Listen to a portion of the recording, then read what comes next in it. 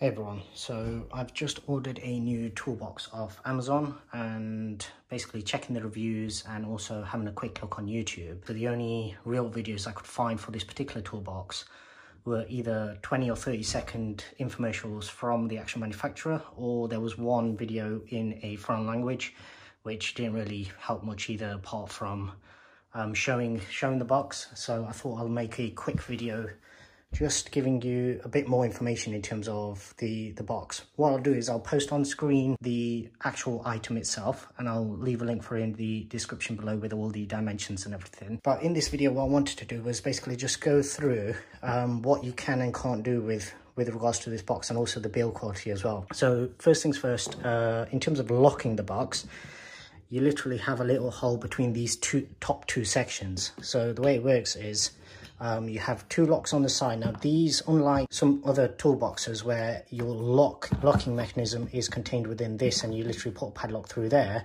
on this particular box there's only one location, so it's this. So it's going through fairly thick plastic, but obviously if somebody does want to break in, it's not going to be hard for them. So it's more of a deterrent rather than basically stopping somebody from breaking in. But in terms of the box itself, so you unhook these two side clips, if you like, and then what that does is it gives you access to your top sections. So this is essentially the opening part of your cantilever. So if we just zoom out a bit, as you can see, so you can use each one individually, and you also have a little mechanism, scissor mechanism, that gives you access, and once again you can literally leave that one in place and have this one open, and vice versa. So firstly, we'll take a look at this. So firstly, the mechanism itself, being completely honest, is a little flimsy. If we just take a look inside there, so what it looks like is on this side, you've literally just got a sort of a clip, if you like, that it's sitting into. And then down at the bottom, I'm not sure how well you will be able to see this, but it's almost like it's sitting on a little kind of pivot. The fact that there's two means that two on each side means that it probably isn't going to fall off or anything, but it doesn't really fill me with a lot of confidence in terms of if you were to put a lot of weight in these top sections. So obviously you have the dividers that you can adjust. You can remove all of these so you can have it all open, or have it as I've got it here where you've got all of them in place. It comes with these separate, so you can add and remove those as and how you choose. But like I say, I wouldn't be too confident in terms of putting a lot of weight in there. And as you can see from the way that the pivot mechanism works, it's not all in one. So even with this, as you can see, the two top sections, it is possible where they'll sit slightly off. I'm guessing these little kind of hooks underneath are meant to sit into these and basically just stop it from moving about too much once it's in position.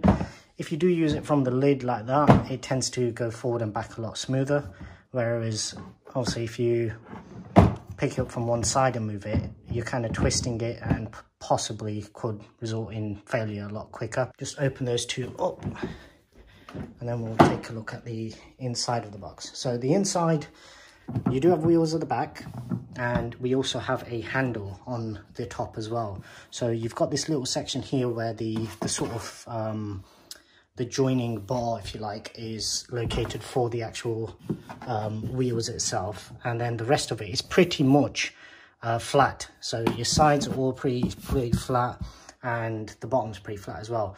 Now with this particular box, I might even be able to fit my existing toolbox inside this. It's that big. Obviously anybody looking to buy this is probably going to be using it as a standalone, so you could probably get quite a few tools in here. These top sections are probably deep enough where if you did have a drill or something, you could even probably, and power tools, you could probably put them in sideways by taking out all of the separators as well. But essentially I just needed something that was a bit more mobile, because the toolbox that I have currently is weighing down quite a lot now, and basically it's pretty much similar. The hinge mechanism at the back is pretty much similar to this. So if I just show you, it's literally just a bar that goes across, and then you have loads of little plastic bits that it's going through. And the weakest point on most toolboxes tends to be this section here. So the fact that this one is only using that type of mechanism for the lid means that basically it's a little less susceptible to failure in terms of the structure of the box itself. So just drop that down. So obviously you can have it like that and basically have it so then everything's tucked away. And then obviously before you lock that, you probably want to be putting these back on. And the good thing about these particular ones are that it doesn't look like they stick out too far, because generally what tends to happen is whenever you have these kind of boxes that open outwards, the actual locking mechanism sits like that. And if you're in a busy working environment, a lot of times you'll end up getting kicked or something, and that's what tends to break them most of the time. This mechanism itself just looks like it's sat on 2 tabs, just where my 2 fingers are. So hopefully that's not a weak point and it won't break off too easily. The bar itself underneath, if we take a look, is literally just hooked through. But as I say, because this is, unlike most ways, literally just one single unit that goes up and then clips down, because this has got 2 parts to it, it does mean that it's a bit more flexible. So hopefully there'll be less tension in it. With that obviously closed, technically the top is now secured.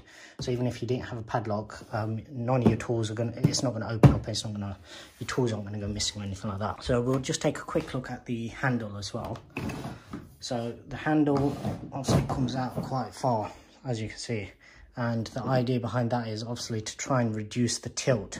So the one kind of worry that I had about getting this particular toolbox, if I do replace my existing one, is if it tips over, then if you do organize anything in those top sections, as I like to do, normally I just get some foam, cut the foam out and put all my sockets and everything that I use regularly in the top. So with that, obviously they could tip over and just literally go everywhere, which kind of defeats the purpose of organizing it. But so that's normal height, and as you can see, it's not lifting too far. So as long as you've got your top section closed, all your tools and everything shouldn't really go out, fall out too far. The brand of this particular toolbox is Keter or Keter. I'm not sure the exact pronunciation. I'll just take some look at the label. So it's basically 57 litres cantilever, and here are the actual dimensions. So 25.4 by 14.7 by 16.1, and in centimetres it's basically 64.6 by 37.3 by 41. So the width is the thing that was actually concerning me, because where I work, I basically need to work between some very narrow structures. So because of that, if the box doesn't actually go through those, then it's kind of useless to me because I can't get it to where I need to go. So hopefully it will be narrow enough. The existing one that I had is probably about up to there. So it's probably about that wide. I'm not sure in the exact size, because basically that one, everybody else had one similar. So I knew that one you could get around wherever you needed to go. But yeah, this was just a quick video that I wanted to make, because nobody seems to have a video on this particular toolbox, in English anyway, showing and giving an opinion on the different aspects of it. So from the pictures, all of this looks really, really sturdy, and the plastic itself is probably strong enough, but as you can see from the wobble in the joins, it's not as sturdy as possibly it could be. Some of it is a little looser than I would have liked. The box is £70 in the UK, which for this kind of box is probably mid to high tier pricing.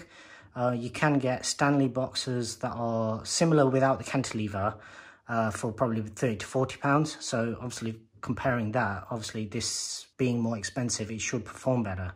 But as I say, what I may do is post a follow-up video, just giving opinions once I've actually used it on site. And then obviously you can go from that for anybody who might be interested in purchasing one.